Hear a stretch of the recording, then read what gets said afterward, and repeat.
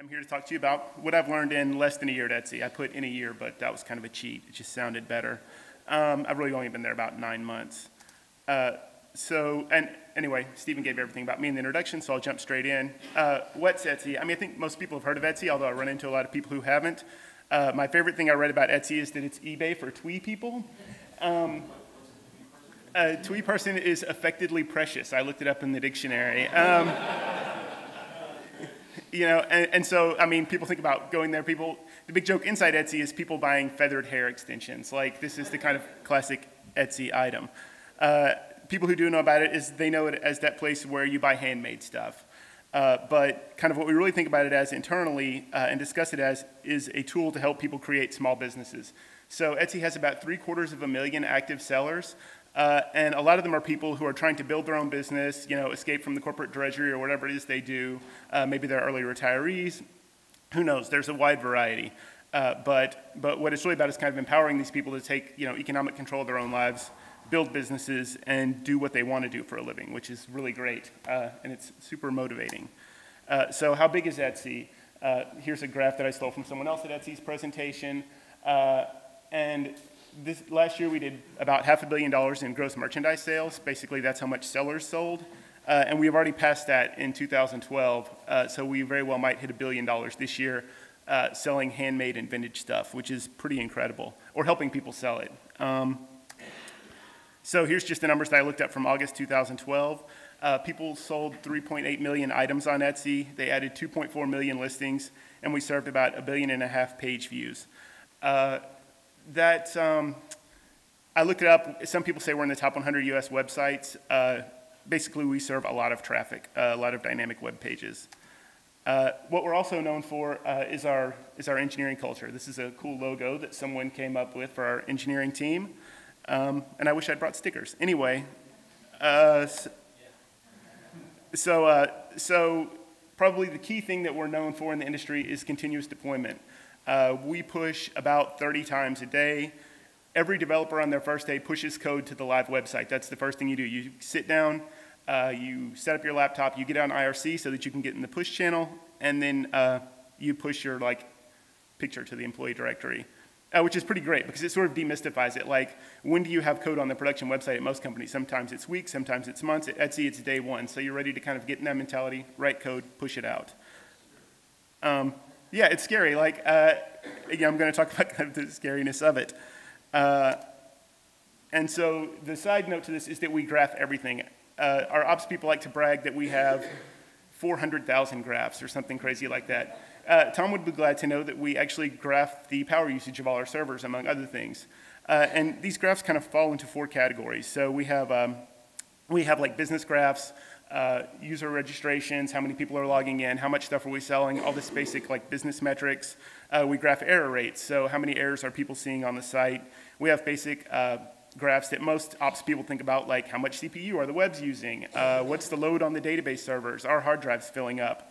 And then we also have performance graphs like how fast are the pages loading, that kind of basic stuff. So one cool thing about it is that on these graphs, and you can kind of see the red lines on the edges here, every time someone pushes, a new red line is added to the graph. So as soon as you push, you get a little link in RC that says, go watch graphs. And then you watch the graph and you see if any of when your little red line is there, if you see something's off, you know, hey, time to roll back or push another fix or whatever, and it worked surprisingly well. I was on call a couple of weeks ago, and a developer called me at 9 at night. They were doing a kind of late push, and he's like, the 3-arm sweater graph, which 3-arm sweater is Etsy's fail whale if you're on Twitter. Basically the rate doubled after this push that I did, and we sat down for 2 hours. It turned out it wasn't what he did. It was something someone else did that was kind of obscure and making certain pages 404. But because developers are watching graphs, we're able to kind of detect these things in real time. It's the kind of insurance policy that kind of makes continuous deployment work. Another thing that we're famous for that people think we're a little bit crazy for is branching in code. So at Etsy, we only push code to the master branch. There are no developer branches. There are no feature branches. In Subversion, we would just all be on trunk. And instead what you do is if you want to write something new, if it's not finished, you just wrap it in the conditional. And when you push it with the conditional as false. We have a huge config file for the site that basically lists every feature that's under development. And some stay in there forever because we want to be able to turn them off in times of high load, or if we have to bring the site back up after a disaster, you can turn things off specifically. So we branch in code. You put a conditional in your code when you get ready to push, and then as you push, the configuration controls whether people see the code or not. And a couple of interesting things about this are, we have on and off states, obviously, but you can also push and say, this is only visible to these 3 people, or this is only available to Etsy employees, or this is only available to a certain percentage of our users. So you can roll it out 1%, 5%, 10%, and see how it scales. So you're not bringing the site down because you've pushed this new thing out. And then from a data perspective, what's interesting is we leverage that sort of being able to ramp up by percentage to do A/B testing. So once we already had this facility that says you can push something out to only 20% of people, well, we just push it out to 20%. We gather metrics for a week or 2, and then we kind of do this A/B analysis based on that. And the actual underlying technology behind that's a lot more complicated, but that's the basic idea. And so this is like a block from a config file. And so this is a 3-variant test where 20% of the people see each of these variants, and then 40% of the control group.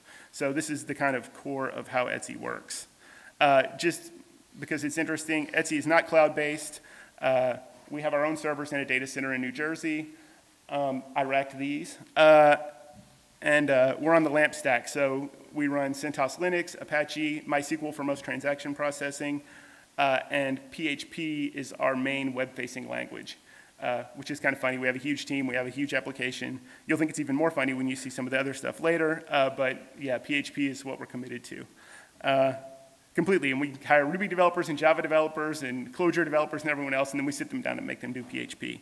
It's kind of hilarious. So what I want to talk about is what I've learned at Etsy in these 9 months. And to start out, I was one of the people, I like to read engineering blogs. I read the Etsy engineering blog for all these months, and I spent about a year trying to turn the company where I worked into Etsy. I was like, we need to do more of these Etsy things. We should try them. Our release process is really slow and painful. And nobody listened to me, so I eventually quit and went to work for Etsy instead, which has been better for me for sure. I don't know if it's been better for them. The main thing I've learned at Etsy is that scaling sucks. And it's great to need to scale, right? Like everybody wants more traffic, more business, more things like that. But when I look at all the things that Etsy does to scale, what I find is that they usually come at the cost of sort of developer convenience and developer productivity. So you kind of add complexity to scale, or you add new processes to help scale, and that moves developers further from their kind of happy place of just being able to write code. And so what this presentation is really about is like the ways that scaling sucks and what we do at Etsy to kind of mitigate that. Especially that might be different from the way other people do it. So a big one is that your code will be rewritten, just not all at once.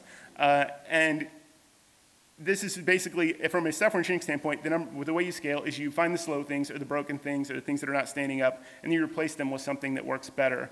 So the key to scaling effectively is to do all the things that your mentors told you about, which is encapsulation, loose coupling, and basically like don't repeat yourself, so that when you have to rip out some component that's just not working, you can replace it without a lot of pain. I think what not to do is to try and write code that you think will scale for the next 2 years today, because you just don't know where it's going to break most of the time. It's always interesting where these things fail and how they fail to scale. And sort of the classic Etsy example of this is that Etsy had this really weird over-engineered piece called Sprouter, which stood for Stored Procedure Router. It was a piece of Python middleware that they routed every single database call through. And like, it just wouldn't stand up as Etsy went through, and they had this problem where they're writing PHP-facing code, web-facing code. The PHP code is talking to this Python layer. The Python layer is talking to stored procedures that they would only let the DBAs write. So from a development perspective, it didn't scale at all, and it didn't scale technically. So they wound up ripping the whole thing out and rewriting their own PHP-based ORM, and also migrating from Postgres to sharded MySQL to scale horizontally. And it was like a huge effort that basically took years. And I think that if they had planned better and not tried to build this over-engineered thing in the beginning, they would have been happier. The other thing is that, I think we're all familiar with religious arguments over database. It's SQL versus NoSQL. It's MySQL versus Postgres. And the list just goes on and on. I was perhaps surprised to find when I went to Etsy is that we wind up using almost everything. We use MySQL for transaction processing. Postgres is still there for some transaction processing. We use Vertica for a data warehouse. We use HDFS for multiple applications. We use Redis for one specialized application. we have SQLite in the stack for certain things, and like a lot of websites, we use memcache everywhere, probably in some interesting ways that are unusual, but the idea of getting exercised about like picking a database or what's the best database is a total failure for a website that's large and growing. You have to pick databases for their very specific sweet spot, use them to the best effect, and then if you need to add a new piece of technology to kind of serve a special requirement, you do so. The downside of that is that data plumbing is a black hole, and this has kind of been my life for the year. So we're setting up this new data warehouse in Vertica, and we have to get data into it from all these other data sources, and literally it's just taken an incredibly long time. Like the amount of engineering resources we spend shipping data from one data system to another, the ETL and data munging that was discussed earlier. This is just a huge engineering sink, and we have some of our smartest engineers work on it. And it's just a huge commitment. So this is another thing that I think people would be surprised about Etsy. Basically, the most common way you think about Twitter, many other large organizations, is that you scale your organization by splitting people up into teams. They know they have a special piece of the kind of overall stack that they work on, and then they basically have like their code that they work on and a set of well-defined interfaces that they use and deal with and expose to other teams. So it's almost like working with AWS or anything else, you know. In fact, Steve Yegi made like this huge splash when he said Google should be more like Amazon. Google's like all this, unified big stack.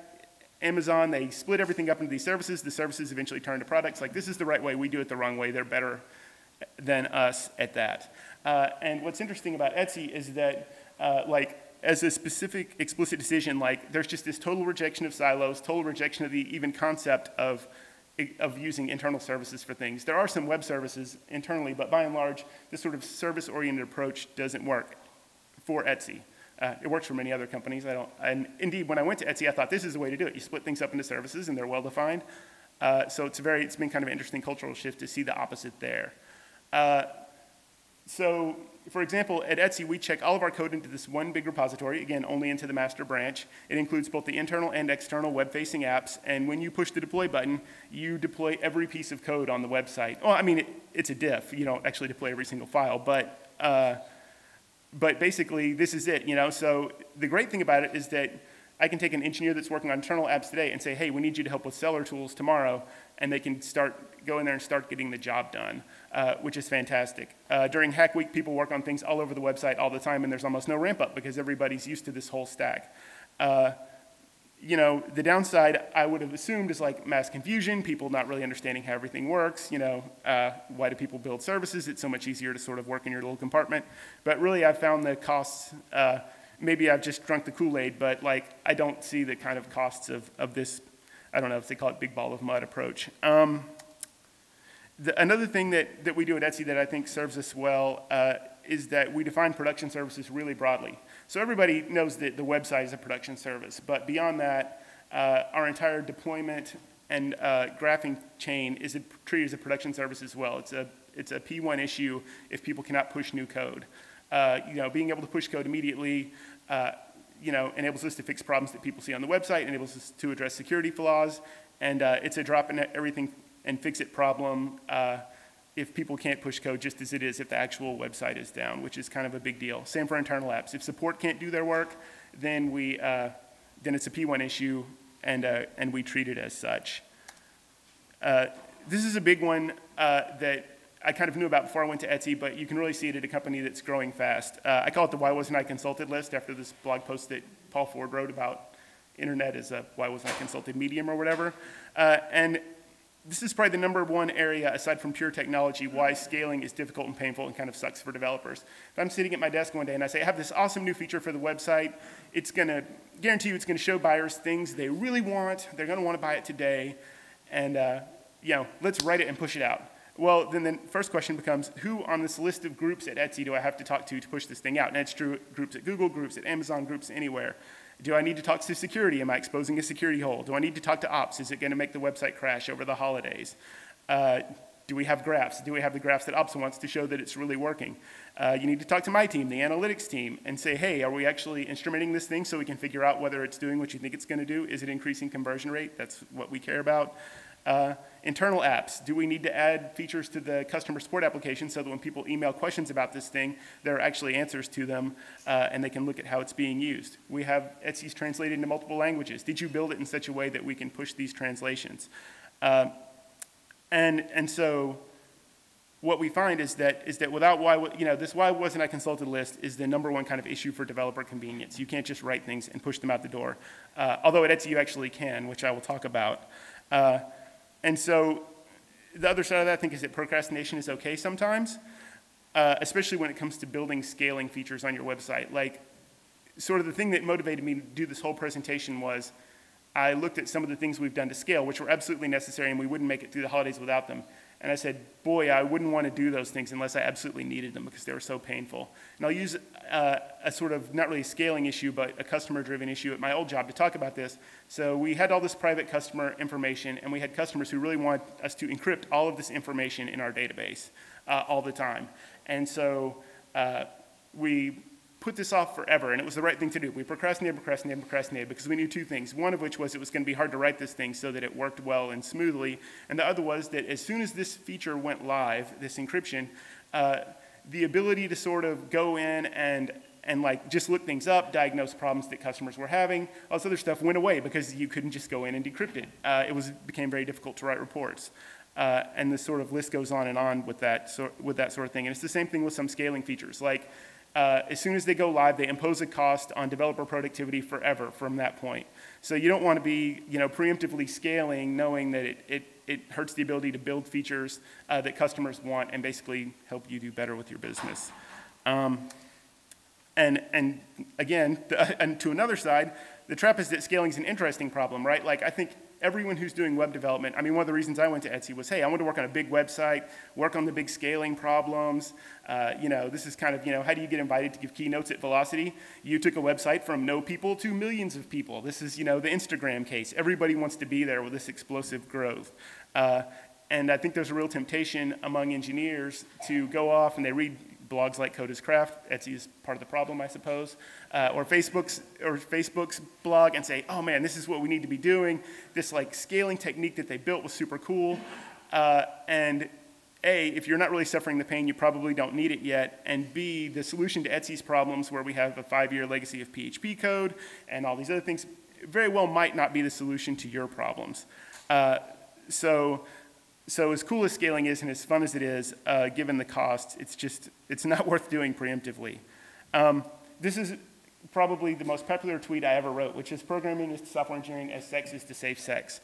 And when I wrote it, what I was thinking about is, you have 100 developers and they're all committing to the same code base. If you don't have lots of protection, people are going to get a disease, right? Like, the website's going down. That's why we have continuous integration. This is why we have all these other kinds of precautions, graphs, and all these things. And safe sex, right? This is what makes it all work. But the response I got from people, many people on Twitter was, that's right, programming is to software engineering is sex, it's to safe sex. It's not useful if you want to create anything. Which really made me, which really is true, right? I mean, again, you go back to the why wasn't I consulted list or these scaling features or, sharded MySQL and on, like, all these things get in the way of just sitting down and writing new features. So I think this is the balance that we try to strike in any engineering organization. How do you, have the software engineering approach, safe sex, but still actually get things done? And at Etsy, continuous deployment is, in fact, the solution to this problem. So, like, if I have this awesome creative new idea, I can, start coding it up. I can check it into the master branch. I have it turned off on production. And it pushes to the live site in what we call a dark push. And then, like, everyone else can look at it on their VM. I can start showing it to other people. I can start building it out. If we're ready to use it with production data, I can launch it in admin-only mode so that only Etsy employees can see it. So there's a way for people to sort of exercise this creative muscle and build things and try them out without going through all this why wasn't I consulted list business or anything else, which is fantastic. And so at my old job, what I oftentimes found was that as a software developer, I was waiting. I was waiting for us to do requirements for the next release, or I was waiting for the QA people to estimate what we would get done, or then we're in the testing phase and we're not building things for the next phase because people are testing. And it's like, geez, I'd really like to be fixing bugs or writing new features or doing some stuff that's actually useful instead of sort of sitting around and waiting. And we just didn't have the opportunity to do that because of the way it was. I mean, it got to a point at this job, even though we had like 20 or 25 people, you had to get approval from QA to fix bugs that we knew were broken. We had hundreds of unfixed bugs in the thing. And like at Etsy, where we have continuous deployment, that just would not happen. You would fix the bug, you would write a unit test that shows that the bug is fixed, you run it through our continuous integration server, and then you push that thing out. Like, you don't need anyone's permission to do that. And it's how we kind of maintain velocity even as we scale pretty rapidly. And the other thing that I've kind of learned at Etsy is that scaling the organization is the toughest challenge because just the whole concept of like getting enough developer resumes in, interviewing these people, picking the ones that are actually worth hiring, and then getting them on board and productive turns out to be just a ton of work. And then there's also the issue of a rapidly growing organization. Etsy has a really strongly defined engineering culture. And how do we kind of disseminate this culture and get people who come in not to try and change the good things about Etsy? This sort of scaling is just as hard as like, how do we push 1,500 transactions per second through Memcache or whatever else, although Memcache is a big pain in the ass. So like this scaling of the organization is something we're always dealing with. And in this sense, like having an engineering blog really helps because most people who come to Etsy, when they interview, it's like, have you read Code as Craft? Yes. In fact, that's why I applied. Boom, they're already kind of bought into the system. So as a recruiting tool and as a sort of like way to spread your engineering culture, an engineering blog is fantastic, even though it tempts people to do things they probably shouldn't do at their own jobs. So kind of the last thing I want to talk about is this idea of naturalistic programming, which is a term that I stole from a guy who used to work at Etsy named Noah Sussman. And he describes naturalistic programming as the programming you do when you're starting a brand new thing. You have an empty editor window. You can pick any language you want. You can use the editor you want, and you're just going at it. Like, this is the maximum kind of creative sweet spot for an engineer, greenfield development, right? And the challenge for us at Etsy and for everyone who's trying to build an engineering organization is to kind of keep developers as close to the state of naturalistic programming as you possibly can. Like, the further they feel from just this sort of free to write the code that they want to write that's interesting, the harder it is for people to be productive, the less happy they are in their jobs. And as a kind of side note to this, what I would also say is that the other trick is that you need to kind of bring in practices that engineers will kind of bring into their own naturalistic programming style. Like, the ideal engineering practices to add are the ones that people say, oh, hey, this is such a great idea that if I were quitting tomorrow and starting my own company, I would be doing this exactly the same thing. And to me, like, the kind of classic example here is test-driven development. So test-driven development from a long distance looks like something that some corporate asshole would impose on you and make you do. Write tests for all your code as you write it. Like, this looks stupid, right? You write twice as much code. It also all has to be maintained. But people find that when they try it, or at least a lot of people, that A, it doesn't take them any longer to get their code done. B, they can kind of build their code in a more fundamentally sound way because they kind of start from the inside and work their way up. They don't iterate on testing things in the browser over and over and over. They're testing a tighter loop of testing. So it's a thing that seemed like a bad idea, turns out to be a good idea, and now many people just do it even if they're, like, when I do the homework for the Scala class I'm taking online, I do a TDD approach on it just because that's kind of how I think now. And so when you're adding engineering practices, you're advocating in their organization, you should try and make them pass that test. Like, would people do this on their own even if no one made them do it? Yes, then it's probably a good thing to add. If not, if they all think it's really stupid, then it applies to, it makes them unhappy. And so basically that's it from me. Scaling sucks, but it doesn't have to suck as badly as it might.